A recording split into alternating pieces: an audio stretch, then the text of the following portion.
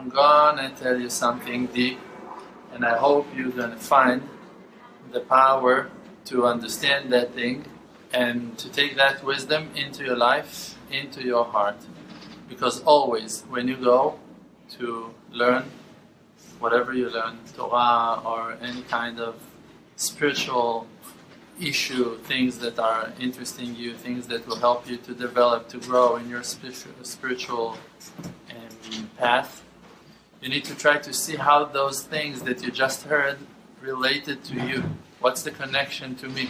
Because you can go to a lecture, the rabbi will smack your head off, and you will go out from that class broken and sad and depressed. Oh, I'm not doing this and I'm not doing that, and what's going to happen with me? What's going to be with me? Once I was in a house in Miami.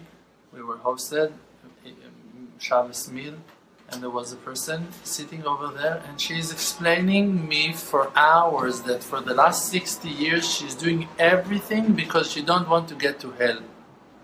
And like, that's not a way to serve Hashem.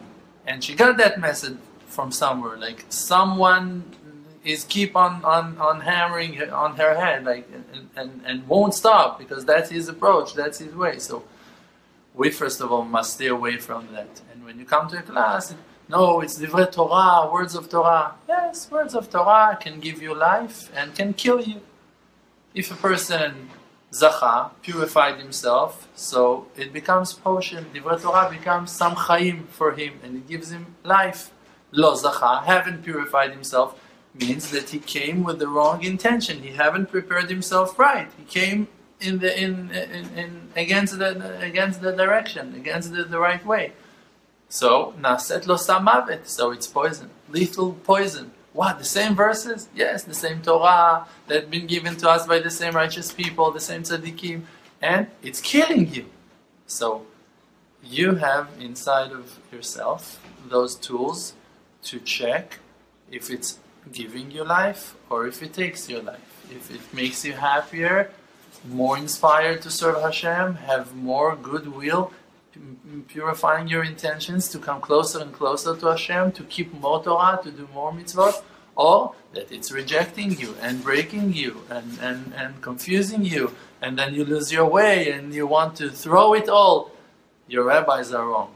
Your intentions are wrong. Something is wrong. That's not Torah. Torah is Torah chaim, Torah that will bring you to life. It's just a temporary world that in this world, in this period of time, we have a mission. What's the mission? The mission is only not to forget the Creator, to remember that it's all He, never to fall in the trap of all of those coverings, of all of those husks.